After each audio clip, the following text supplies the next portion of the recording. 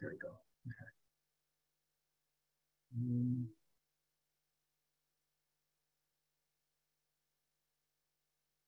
There we go. Okay. Hello, everybody. Nice to be back here again. Today's topic is one that I actually I've always played with. I've always wanted to talk about, and I've actually never put together a lecture on it before. And that is, I guess it's two-part. Number one,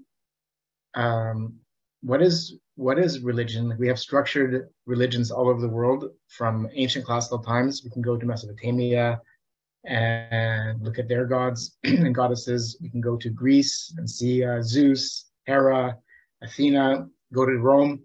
And yet with all of these established religions, you always have almost a frustration within the people who are practicing this structured religion.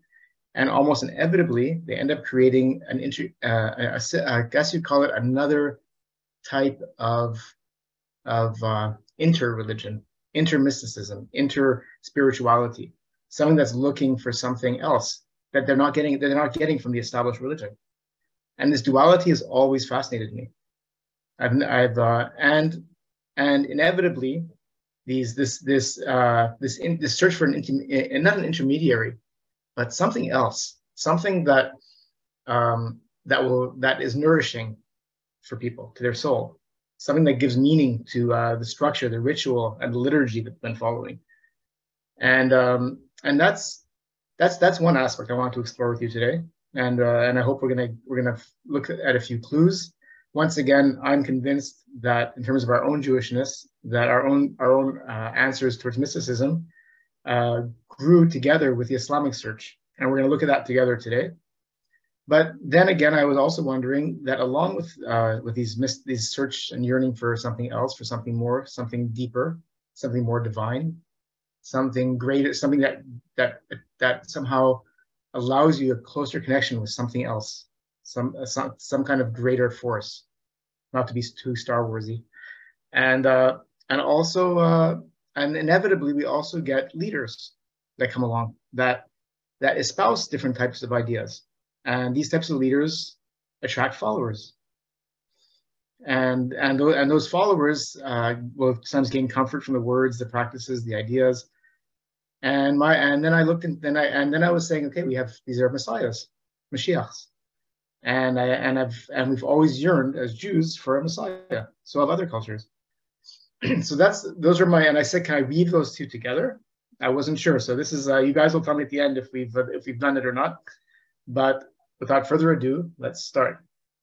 And as you know, I never start a lecture without introducing you to some Arabic. This is a must. And this is a very beautiful quote from a very famous Sufi poet by the name of Rumi. And we're going to try this together. I'm going to look at the transliteration, and I want you to actually mouth. First of all, let's look at the Arabic, the transliteration. Iksir means break. Kalb is heart. Kalbak, your heart. Miraran, like keep breaking it. Hata, until.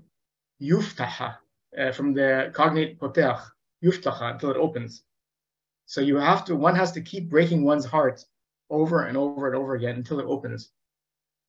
So let's try it together, because I won't continue with the lecture until we do. So let's go, because you have to speak Arabic, at least this much. Iksir kalbak miraran hata yuftaha.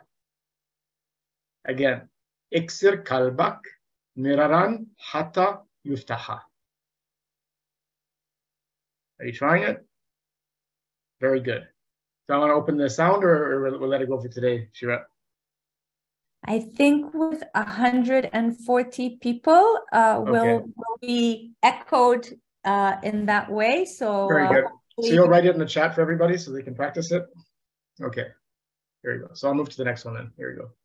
And of course, I hope this makes sense in terms of mysticism, in terms of yearning for something greater. And when you yearn for something more and something aside from the ordinary, it can be painful. So the title of the lecture is Mysticism, Troubled Times, and Their Messiahs. So I started off, I guess I would say arbitrarily enough, by choosing an actual Christian scene from a woman by the name of Hildegard, who in the 1100s became was an abbess of a monastery in Germany, and she was a polymath. She was famous for her knowledge of botany, of medicine, of poetry, of music. We have an incredible corpus of her material, of her writings, of her songs, and she was also a mystic. And this depiction about an actual illuminated manuscript that she supervised shows the divine flames reaching into her. And so I wrote a little bit now. So I wrote, she also created her own language known as lingua ignota. So obviously it's not surprising why I love her. And here's another one from her own manuscript of her writing while she's receiving some kind of divine message. And in addition to being incredibly productive, so she wasn't just some hippie person just sitting there, trying to be one with the universe and not doing much. She was very productive. She did a lot. And yet she also yearned for this ecstasy, for something closer, for something, a deeper relationship with something divine. And she had visions. And this is I wanted to read this to you. One moment. This is Hildegard's words. From my early childhood, before my bones, nerves, and veins were fully strengthened, I have always seen this vision in my soul, even to the present time when I am more than 70 years old. In this vision, my soul, as God would have it, rises up high into the vault of heaven and into the changing sky and spreads itself out among different people, although they are far away from me in distant lands and places. And because I see them in this way, in my soul, I observe them in accord with the shifting of clouds and other created things. I do not hear them with my outward ears, nor do I perceive them by the thoughts of my own heart, or by any combination of my five senses, but in my soul alone, while my outward eyes are open. So I have never fallen prey to ecstasy in these visions, but I see them wide awake day and night. And I am constantly fettered by sickness, and often in the grip of pain, so intense that it threatens to kill me. But God has sustained me until now. The light which I see is not spatial, but it is far, far brighter than a cloud which carries the sun. I can measure neither height, nor length, nor breadth in it, and I call it the reflection of the living light. And as the sun, the moon, and the stars appear in water, so writings, sermons, virtues, and certain human actions take form for me and gleam.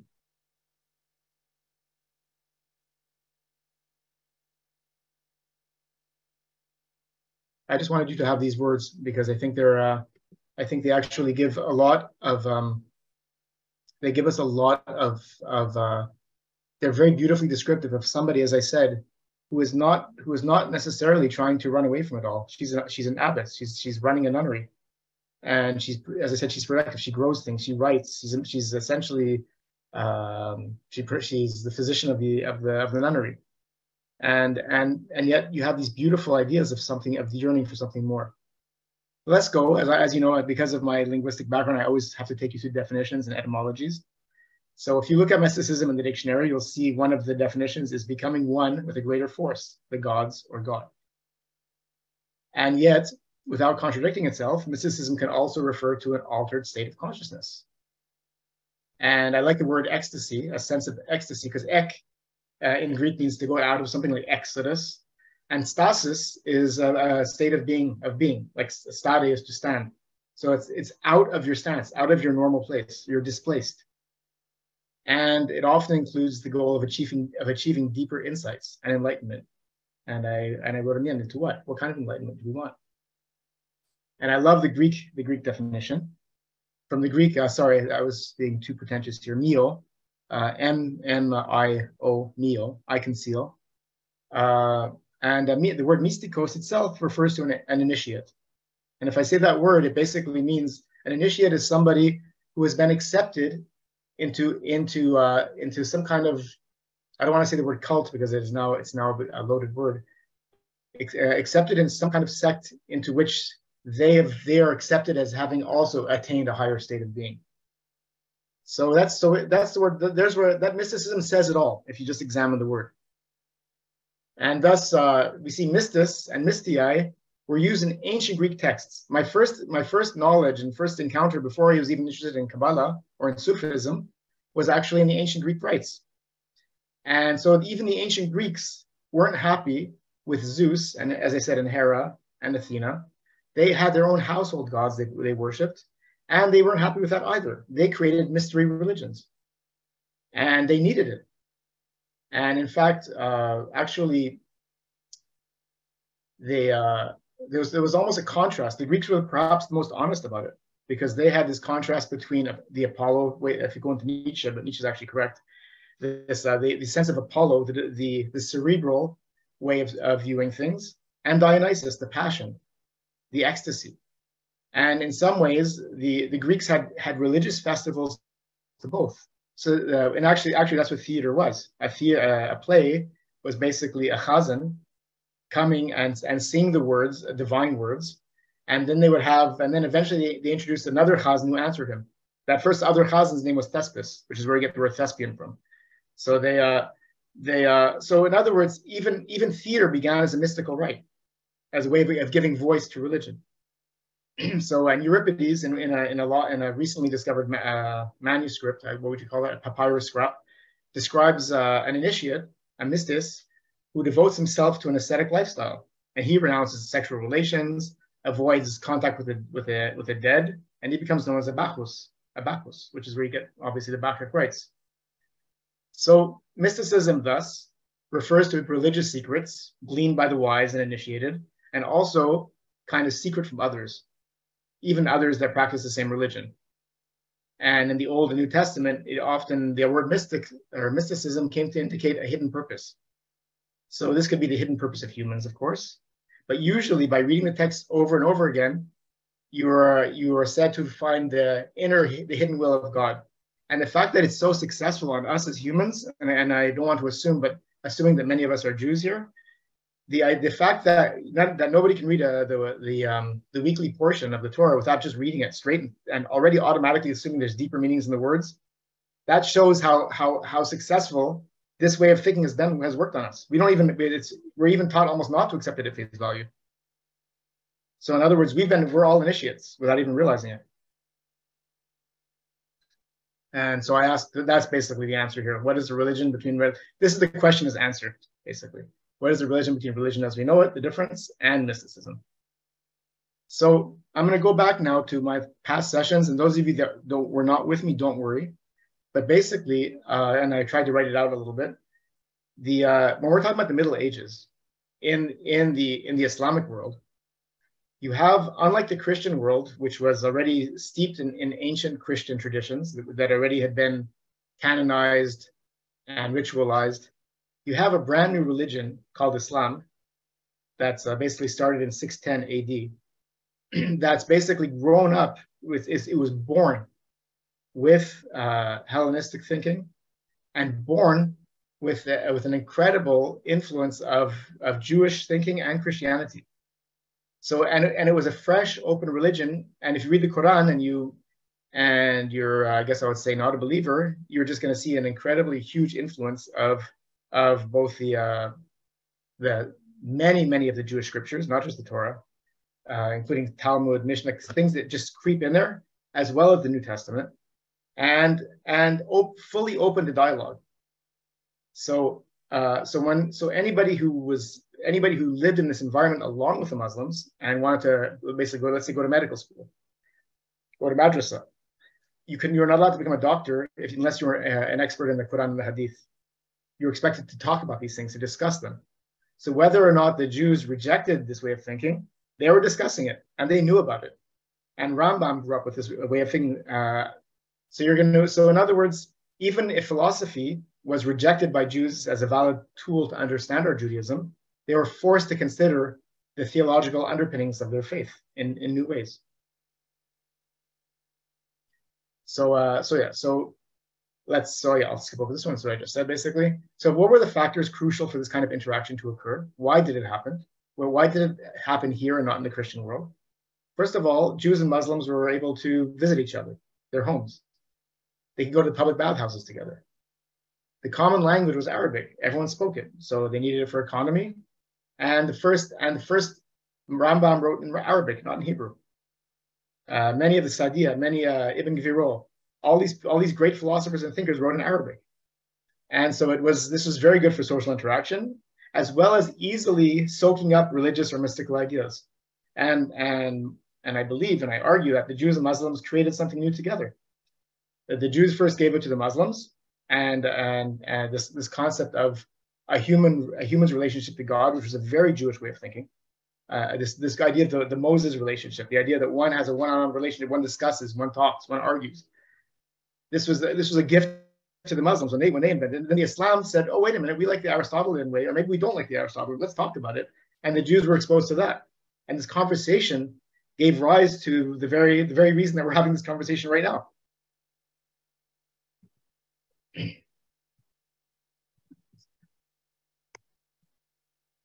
And yet, let's not get too rosy-eyed about it. The dhimmi is a term I have not defined before, I don't believe. The dhimmi refers to the fact that Jews and Christians and Zoroastrians under the Islamic regime were allowed to exist. They were not allowed to be forcibly converted. They were allowed to be almost full members of society, but they were second-class citizens. They had to pay taxes to be allowed to live in this Islamic world, and there were other limitations. They could rise almost to the top, but never quite to the top. And if there were periods of unhappiness or a ruler that was less benevolent, they could also be subject to the occasional pogrom. Christians as well as Jews, but mostly Jews. And the idea that no matter what, the Jews always knew they were not in their own home. There was always this messianic thought, the concept of a Mashiach. A Mashiach will one day rescue us. And even in times when the Jews thought they had it the best under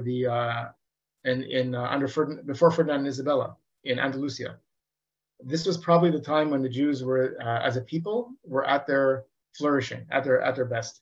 And yet, in 1492, when Ferdinand and Isabella expelled them, this was a period of time of great uncertainty.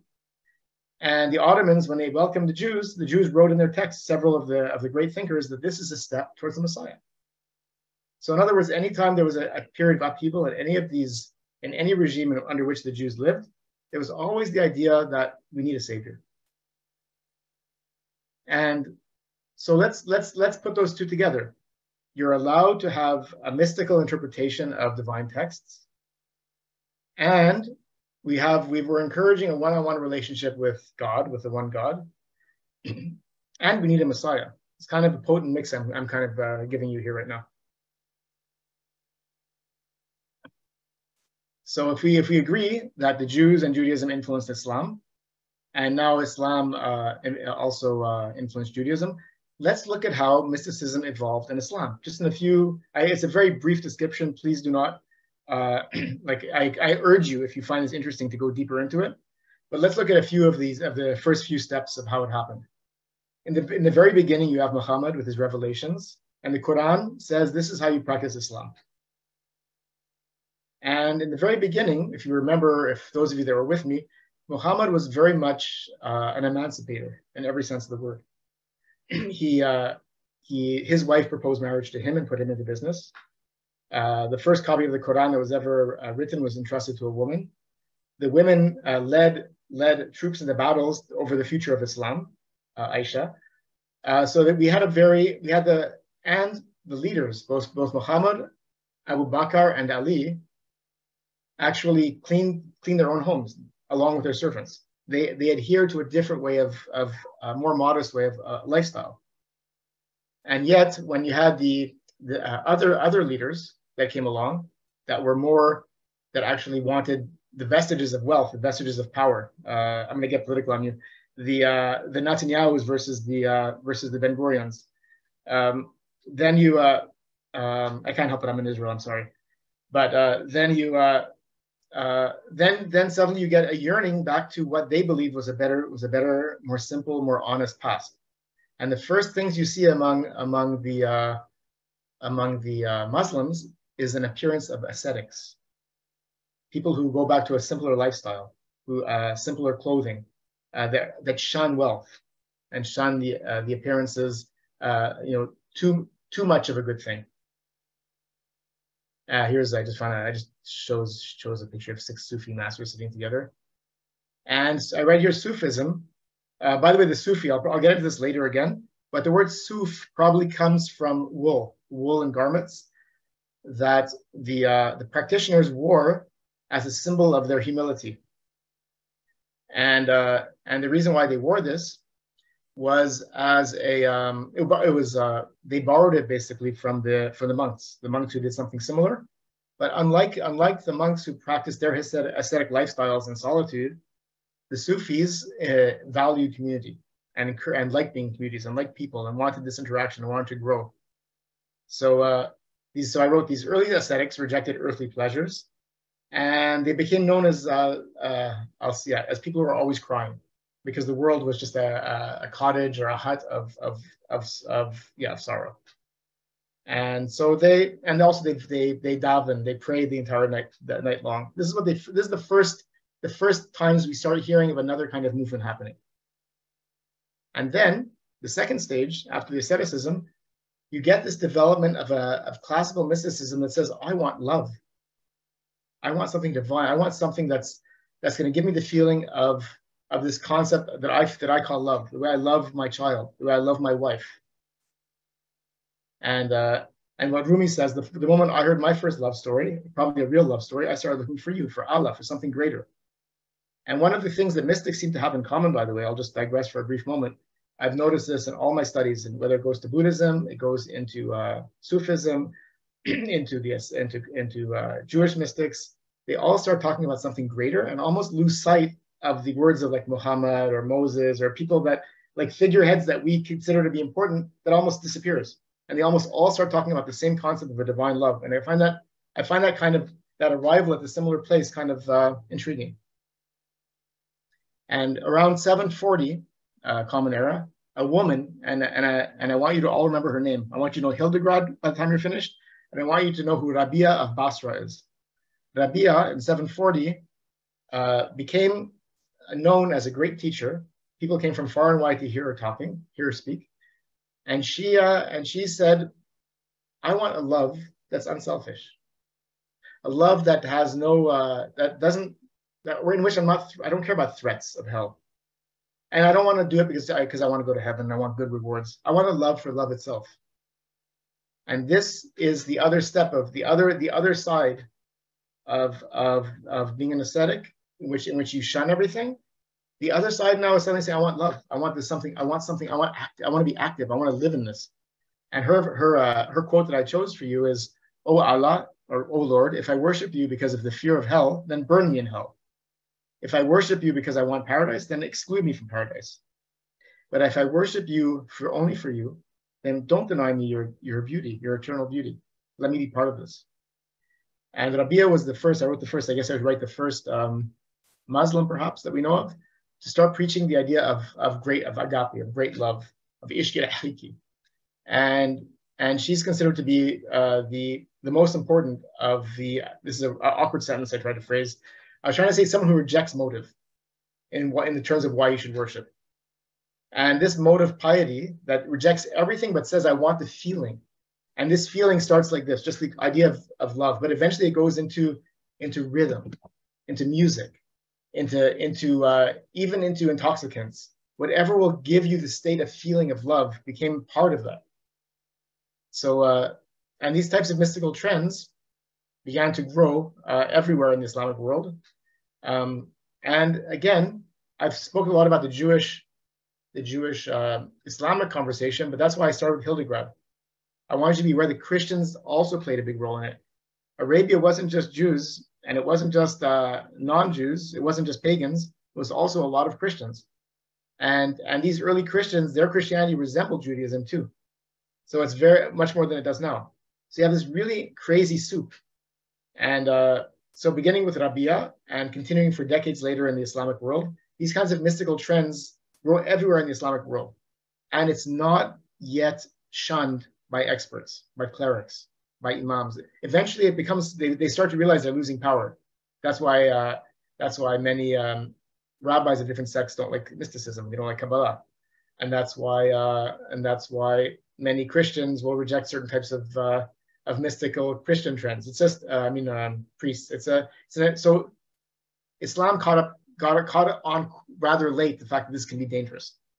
So in the very beginning, you get great mystics who are also considered to be divine leaders in terms of their knowledge of hadith, of Islamic jurisdiction, of Sharia. And this continued for centuries. So Islam, whether they like it or not, this is part of who they are.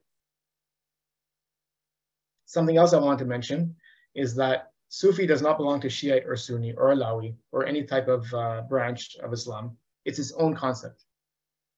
It's practiced by every sect, and it's seen as a tool. It gives you words, ideas, techniques that's supposed to allow your soul to interact with your religion. Kind of like, as I said, I guess an intermediary, perhaps. It's not as I think that's really what I want to say. It's in modern times, people will make fun of it. The way they sometimes make fun of people who are trying to embrace Buddhism if they're not Buddhist, if they're not by religion, if they try and embrace Sufism and they're not Muslim. I've heard people really sneer looking at people who are trying, but I think it's actually a very useful, interesting technique to look at and examine for its own sake. Let's have to remove here. Why is that not there? Okay. Let's see. Go. So I wrote 3. There's different types of schools that develop. The rise and spread of different orders of mystics. For some reason, Cheryl, I don't have my watch here on my clock. I gotta keep myself on time here. You're doing well. It's past, and okay. You're doing well, and it's fascinating. Just keep going. Okay, 1 second. So one of the concepts that that also came in rather late, a couple of decades in, that built on the teachings of Rabbi of Basra. They said, aside from divine love, we also need to have kind of a faith in something. It's one thing to want to be part of this greater love, but what about trust? There's love and then there's trust. And tawakkul, which is like the idea of absolute faith, absolute trust, this became a new element of mysticism that started becoming part of all of the Islamic trends. So, and this became a central concept of Sufism. And in the 800s, this fellow by the name of Al-Mukhasbi, oh, here, by the way, I show you the Christian habit that gave rise to the Sufi habit. And he advocated, Al-Mukhasbi advocated learning self-control over all bodily needs. In many ways, he's going back to the ascetic way. And this was the first establishment of a uniform that everybody had to wear. And so he believed, for the first time, really, you get the sense that we have to purge our souls, kind of the way the Christians do when they say they have to be penitent to prepare it for companionship with God. So this is, and then shortly after, why is my phone? Why is this not changing here?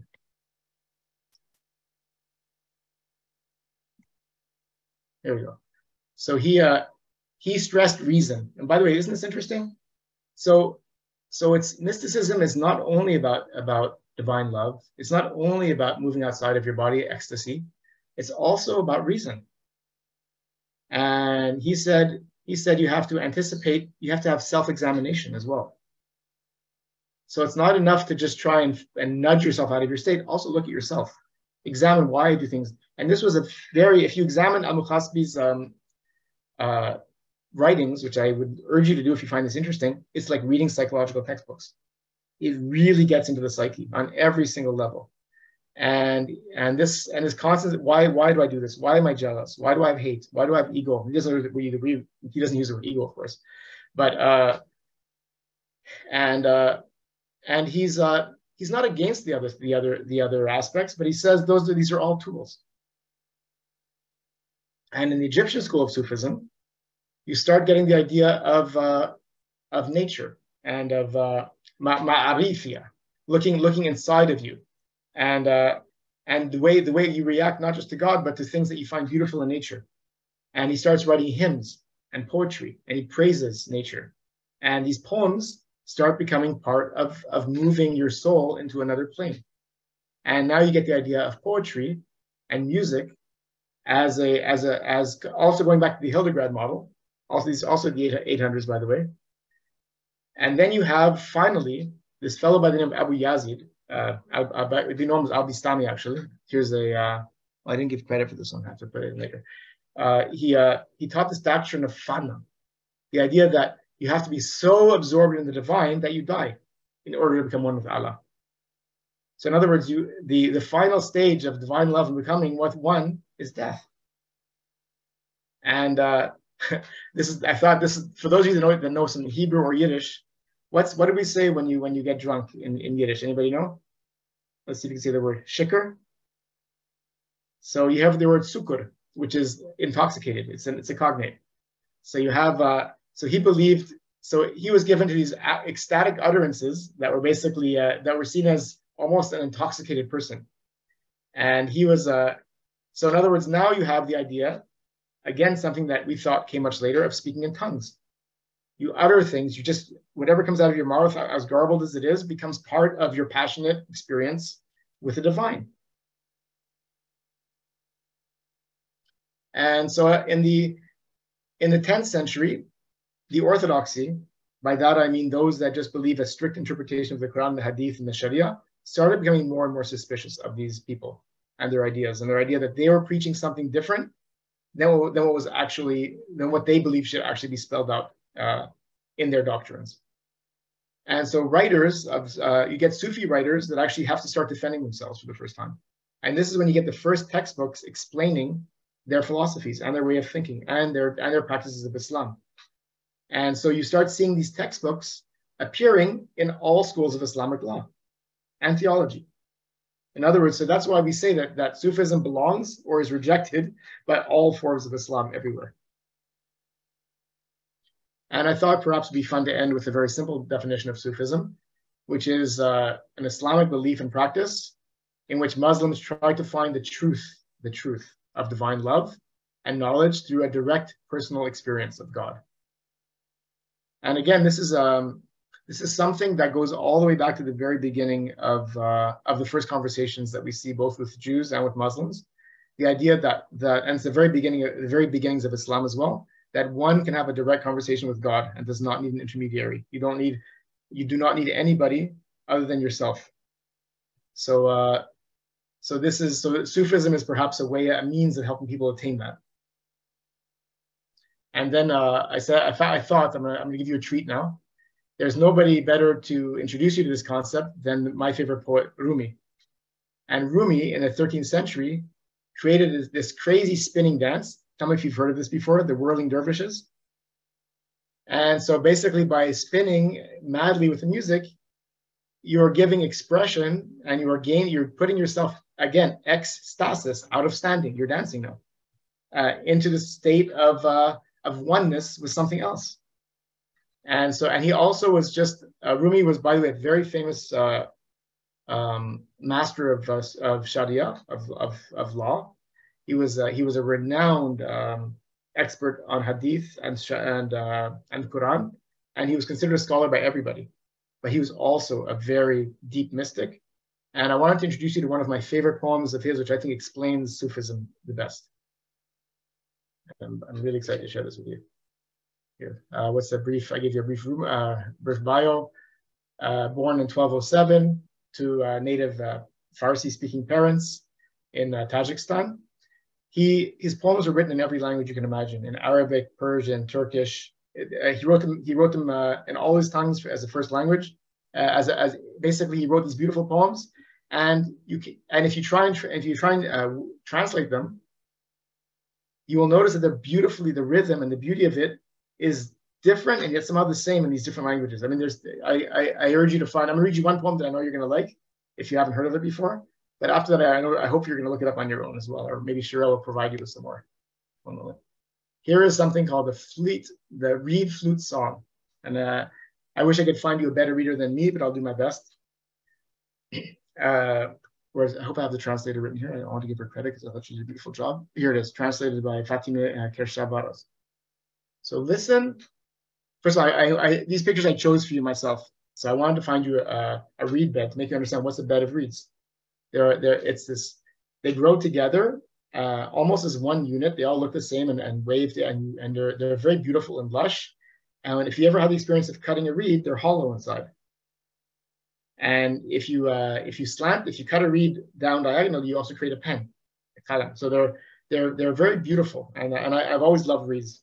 And also, of course, if you punch holes in them and you put them to your lips, what do you have? What do? You create a flute. So here is the reed flute song by Rumi. Listen to the story told by the reed of being separated. Since I was cut from the reed bed, I have made this crying sound. Anyone apart from someone he loves understands what I say. Anyone pulled from a source longs to go back. At any gathering, I am there, mingling in the laughing and grieving, a friend to each, but few will hear the secrets hidden within the notes. No ears for that.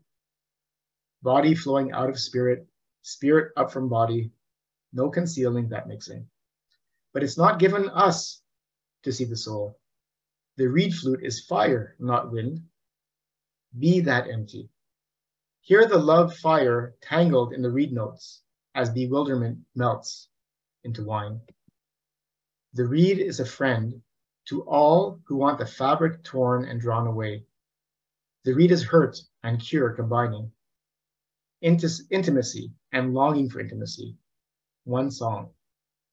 A disastrous surrender and a fine love together.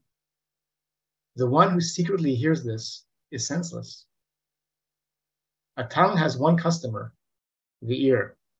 A sugarcane flute has such effect because it was able to make sugar in the reed bed.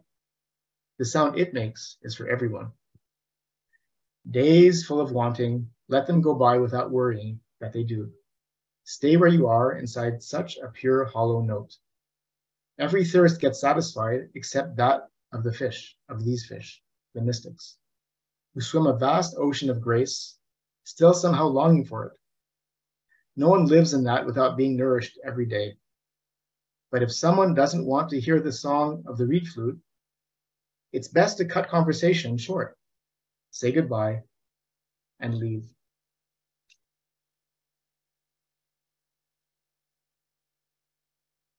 So that's Rumi. And if you hear little notes, no pun intended, of Plato in there, it's this cave. There's no surprising. You know, if you every thirst gets satisfied except that of these fish, the mystics. They swim a vast ocean of grace and yet somehow long for it. The idea is that you've left your reed, you've left your bed, and you're mournfully planning to go back, but go back to what? Anyway, that's I wanted you to share that with you. And my next question is, what does that have to do with Jewish mysticism? Remember, while this was going on, there was constant interaction with the Jewish population. And if you go back to my lectures from a few past, maybe, the Jews in Babylon, I guess Iraq, Iran, these areas, lived at a time when Islamic scholars became masters of Arabic science, medicine, philosophy. And as we discussed today also, texts from the Greek world were translated, studied, philosophical methods were applied, and this activity spread to the Muslim West. And what I'm trying to say again, even though I said it a few minutes ago, Jews engaged in this activity of this philosophical discussions and translations. And it led to our first systematic Jewish theology and an exposure to this mysticism we're talking about. So, of course, both faiths share these common sources, and they share this collection of stories. But there was also, and I don't think I brought up this point before, there was fewer theological problems than with Jews and Christians, or Muslims and Christians. Muslims didn't see Jews as prophet killers. They don't say you killed Muhammad. In fact, they loved the Jews' prophets. They loved Moses, Aaron, David. They considered them all prophets. And they were decried, sorry, I'm missing either. They were decried as Christ killers by the Christians in Europe. And Jews and Muslims until today insist on pure monotheism. And both Jews and Muslims are very uncomfortable with the Trinity in Christianity. Jews and Muslims are allowed to pray in synagogues and mosques and vice versa. They're not allowed to pray in churches. So it's there's a shared commonality here. So we spoke earlier, again, those of you that weren't here, you can look up the lectures, about the translation movement. And translating biblical books from Hebrew was a shared project by both Muslims, Christians, and Jews alike. And Sa'adia HaGaon, also active in the 800s, wrote only in Arabic. And Sa'adia, by the way, who is of course influential on Rambam as well. His first work, the Book of Beliefs and Opinions, is really the first attempt to integrate this Jewish theology with components of ancient Greek philosophy, which the Muslims were already doing, and with Islam. So Sa'adia and Rambam and Ibn Virol, I can mention several others, they started putting this Jewish traditions and scriptures under scrutiny, using these examples that they've seen from the Islamic scholars. It's something new. And again, I want you to, I'm going to keep saying this because I don't think people ever really truly understand that we have these discussions because of this. We always think about ourselves as Jews, that we are Western. We never understand that we got our Greek knowledge from another route as well without even realizing it. That it comes to us via Islam, via Rambam, and we're double whammied in very different ways. And it's kind of fascinating. So for Jews and Muslims, religious law is paramount. In other words, we're an ethno-religion as Jews. We need this religious law. It's who we are. And the study of the Quran, Hadith, Kalam, which is basically the deeper study of the text, jurisprudence, the fiqh, and it dominated Islamic life. And in a way, it doesn't do it for Christians, by the way, as it does for Jews who study Torah, Mishnah, Talmud, theology, mysticism, religious law. I hope you're getting my point. And then I get to my next point. Shirel, give me time. Sam? 1:45. It's okay if we go a few minutes overboard, don't worry. Okay, great. So I'm talking next about leaders and messiahs. So I was saying, why were messiahs wanted? Why were messiahs needed? And we're going into a new idea, a new concept. Something called millenarianism. Try and say that 10 times. It's the belief and again, once again, most of us are subject to this. I think it's psychological. It's a psychological, inheritance that we all have as a result of being born in this world. The idea that everything's going to be changed. There's a coming religious, social, political group, movement, and the idea there's an apocalypse coming, and the world's going to change. So it's and from the beginning of the 17th century, there was an idea that the Messiah was going to come.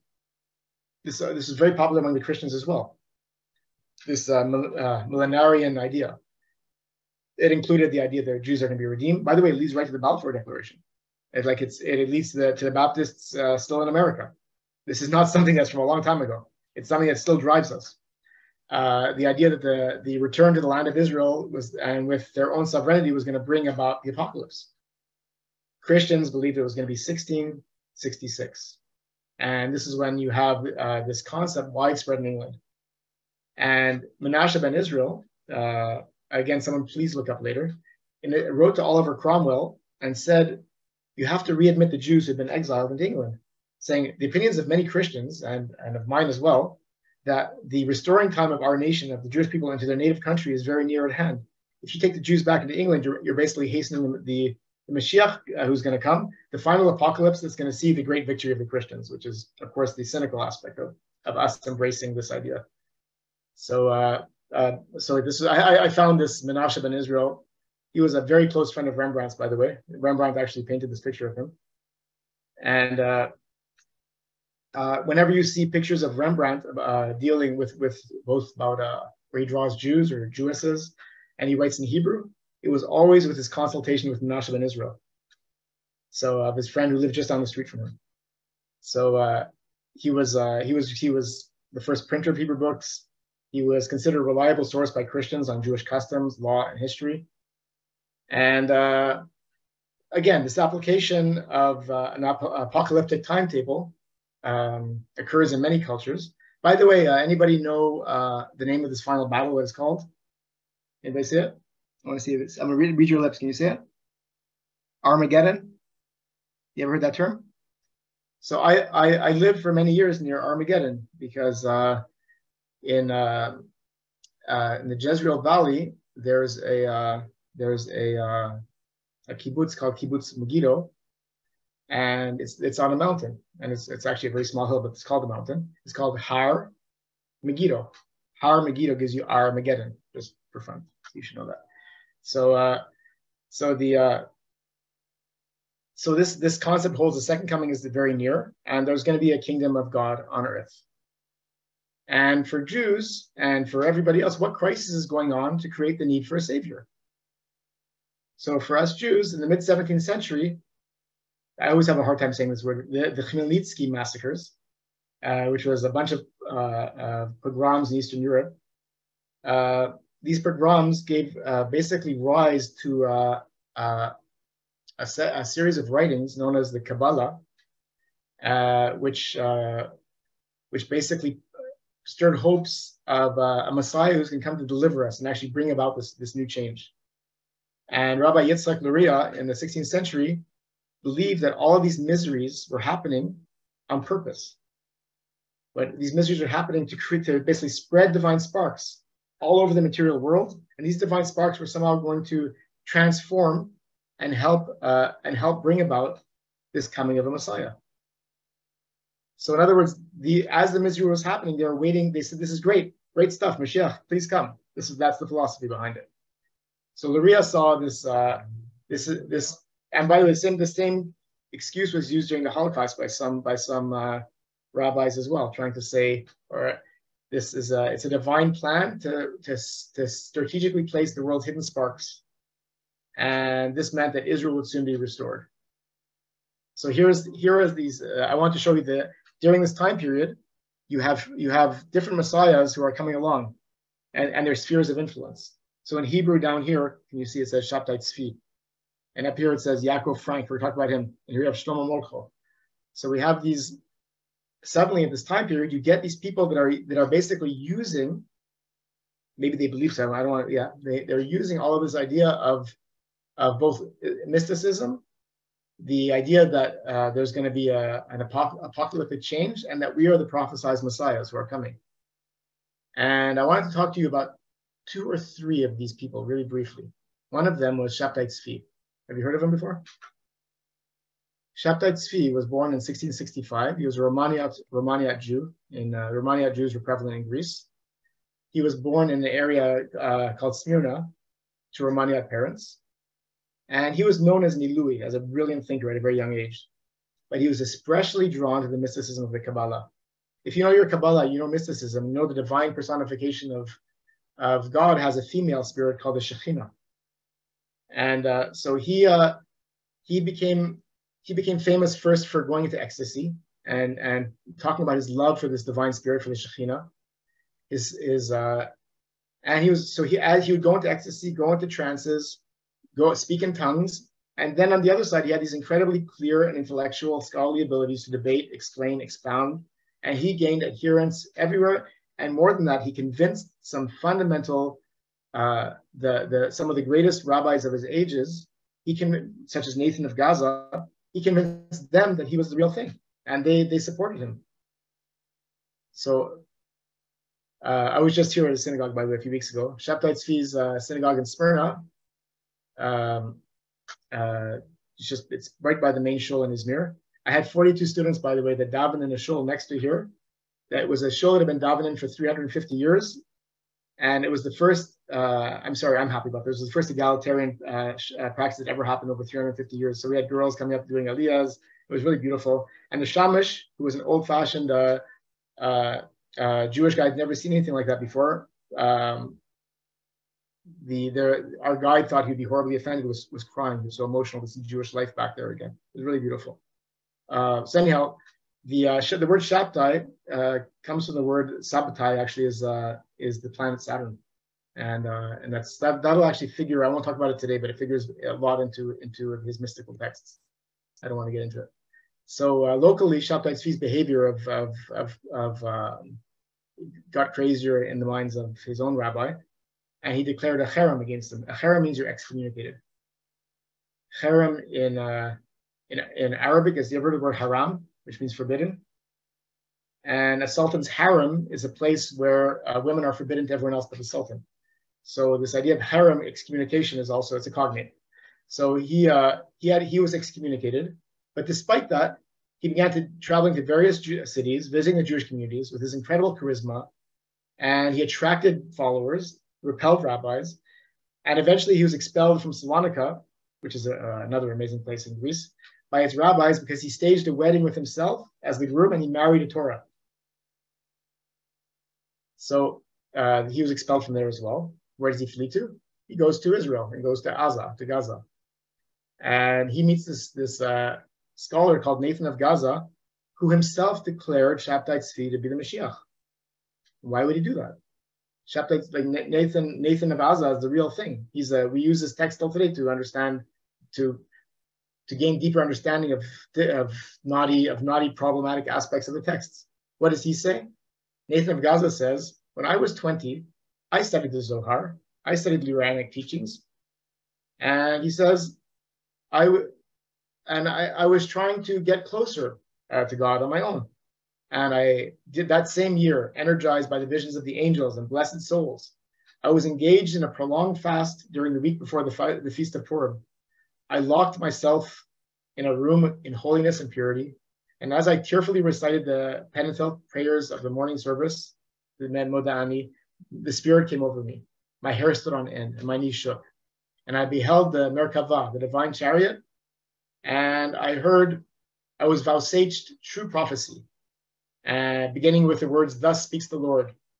And then I recognized, with utmost clarity, my heart perceived to whom my prophecy was directed. And then I saw that he, Shabtai Zvi, was a true Mashiach. And indeed, the angel that revealed himself to me in my waking vision was a genuine one. And he revealed awesome mysteries to me. So this is Nathan of Gaza.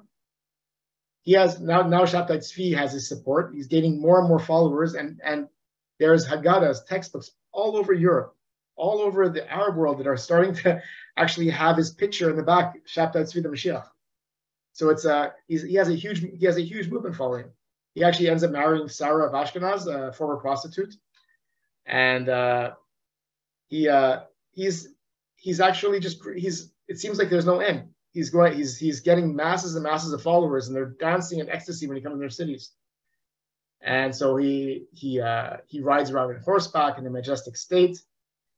The messianic news spread like wildfire to other communities in Palestine.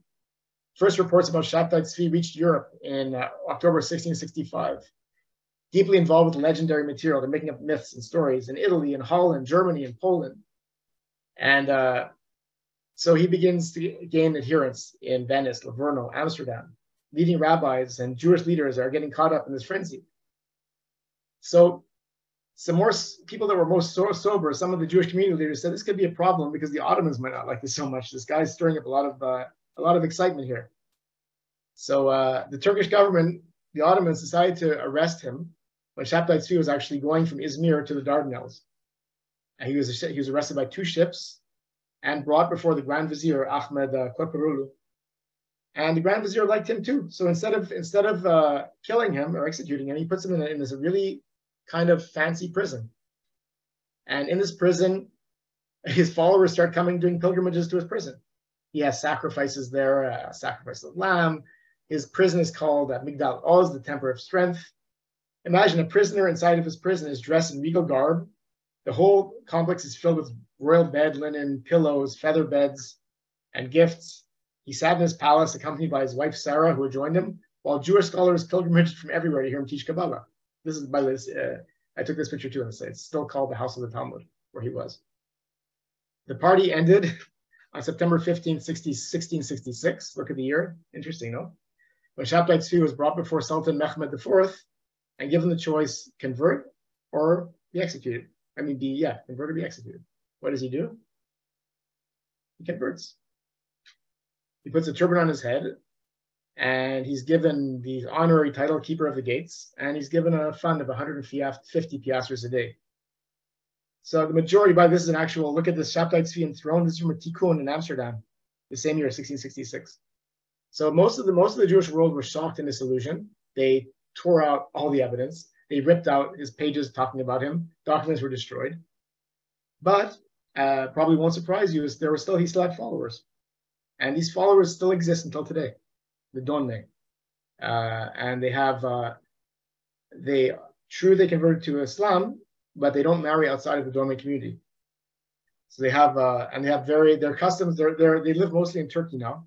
It's another story, but they used to live in Greece, but under the great transfer, the Donme were no longer considered Jews. They got transferred with the Muslims. That's a different story. But anyway, so what happens next?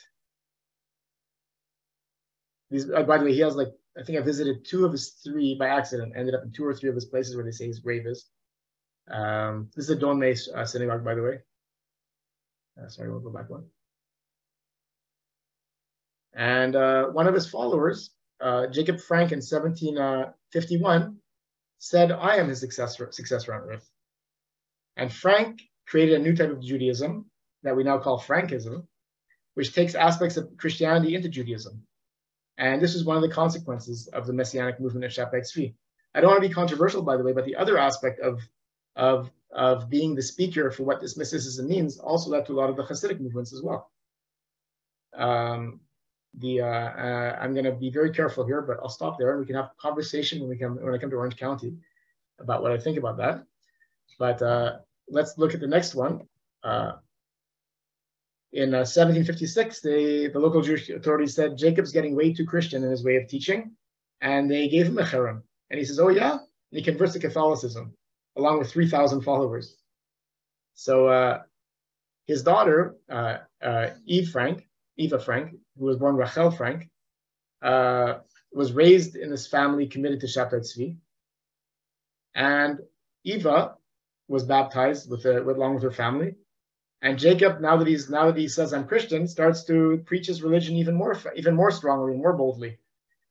But then the Christian scholars, the Christian theologists don't like him and the authorities, so they arrest him. And they say he didn't really convert; it's false conversion. They noted that he and his followers continued to worship a divine presence, and they didn't marry outside of the community. So Jacob was also imprisoned in a monastery in actually Sheshtachova, where he also got visitors to admirers, and he developed his own ideas about mysticism, redemption, and a lot about the feminine sexual power, kind of like Shabtai Zvi. And so what happens? He actually names, when his wife dies, Jacob decides that this divine feminine decree has been passed on to his daughter, and his daughter is actually the Messiah, Eva. And Eva Frank is declared the Mashiach, the reincarnation of Virgin Mary and the Shekhinah, the divine presence on earth, and many people follow her. And she becomes known as the Lady or the Virgin. And her pictures are distributed among Frankists. This is a very big thing, by the way. It's not a small little movement. Pictures of her are carried by Christian worshippers, although you see she looks a bit more like scandalous with a décolletage. And Jacob establishes her as a central figure of worship and encourages her to hear people's confessions and give punishments for sins. And when Jacob dies in 1791, Eva moves to Offenbach with her brothers, and she continues her role as the Mashiach. And when she died in 1816, the Christian Frankists, the ones who were actually baptized, became kind of regular assimilated. And Jewish followers continued their own kind of davening services following the Frankish ways. And in the early 19th century, the Frankists started being seen as kind of like the Freemasons, and sort of a secular, secret, ritual-based society. And I'm going to finish this with a really interesting note. So there were still pockets of support for Jacob and Eva Frank, and over a century after her death. Who's this? Anybody know?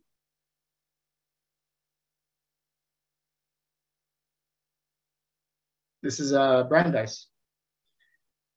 His family were Frankists, and they actually had pictures of Eva Frank in their tropes. He was a full Jew, but they still had this Frankish aspect in their history as well. I just want to show you how prevalent this was. It's something that we don't speak about, but it's very much part of our story. And this attraction, this deep attraction that we have in this search that continues in all humans for something deeper, for something more, it doesn't end. And I thought it'd be kind of fun to end on the last aspect. Anybody heard of the Shakers? So the Shakers were founded by Mother Anne Lee, actually in England, and she believed she embodied all the perfection of God in the female form, and she was the female counterpart to Jesus. And her followers were persecuted, and they came to America, where they founded the various communities all over the States. And they invented. They believed in creating heaven on earth. So we go back to mysticism. They believe you create heaven on earth. How do you create heaven on earth? Through hard work, dedication, and they would buy slaves and they would free them. They believed that men and women and all humans were equal. They worshipped. They believed men and women were equal, and they worshipped on each side. They were celibate. So if you were a husband and wife, you were celibate afterwards. And they would kind of daven like in the early Reform way of davening, where the males would stand on one side, sit and the females sit on the other. Why were they known as Shakers? Because while they were praying, they were going to ecstatic states of shaking their bodies. They kind of so I find and what else did they invent? They invented the straw boom, packaged seeds, circular saw. They were very, and their furniture is still famous until today. My dad was a world expert on the Shakers, by the way. When I was younger, he used to take me and he'd research them, and I'd live with him while he researched them over the summer, months at a time. I think the last one died about 10 years ago. And he used to make a joke that he spent the better years of his life chasing after 90-year-old virgins, but because they're all women at the end. But they were wonderful people, and I hope that we had a fun journey into the world of mysticism together, and Mashiachs and Messiahs. And thank you for your attention. Thank you so much, David. We do have a few questions, so even though we're a little over time, I do want to ask them. If you can stop share for now. It's also, I feel like we need another, just so we can see you fully. It also feels like we might need another, what's this? That was my conclusion, but it's okay. I think I said it. Okay. Where do I stop my share though? Here, stop share. Okay. Hello, everybody. So thank you so much. This is a question that possibly should be another full session, but maybe if you can touch on key themes that you would say appear in both Sufism and Kabbalah that you identify as a combination. I'll just mention, for instance, with the phrase you started with today, with to break your heart time and time again until it opens. Someone even in the chat wrote something we were talking about also before, the famous saying of the Rabbi Mikotsk, saying, "En davar shalem yoter milev shavur." There's nothing more whole or complete than a broken heart. So if you can touch on some key themes that you see as connected or influenced between the two. I think that I touched on one of the scholars that believe that you need deep study and knowledge. It's not enough just to believe, to have this ecstatic sense of the divine. You need a sense of both. And that is peculiar, I think, to the Jewish and the Islamic way of mysticism. And it's in many other faiths that I've studied, because I love mysticism, it kind of says one or the other. Although the Shakers also do get into that as well. Can I get back to you on that one? That's actually a full lecture, but I like the question. Yeah. I think we might have to have a full lecture. I'll also say, I have here a comment. First of all, I'm opening the chat to everyone, and Phil did write that it feels like it's a tip of an iceberg, and I totally agree. It makes kind of really wanting to study these things. Can you say maybe a few words about the Rambam's son and his turn to Sufism? This is again another full lecture, but just it's I don't really, because it's a if you actually look into it more deeply, it's it wasn't so. Rambam himself was against Sufism. He was against a lot of this, but Saadia wasn't. So there's a maybe you can see in his son the rebelling against his dad. But the in terms of the of how much deep, what would you like me to actually say about that? Because he was a great scholar in Sufism.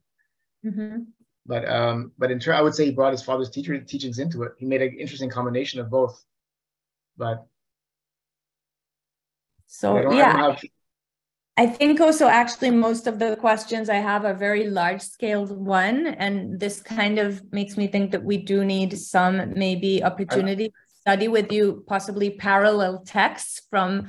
I would love to. I actually have them with me, but I would love to do that. So I think this is good to know. And at this point, thank you for taking us through kind of the historic influences of these two traditions. I think it's really. I hope it wasn't too shallow. I was really trying to just touch on it and do light touches on each one, but it was fun. Far from that.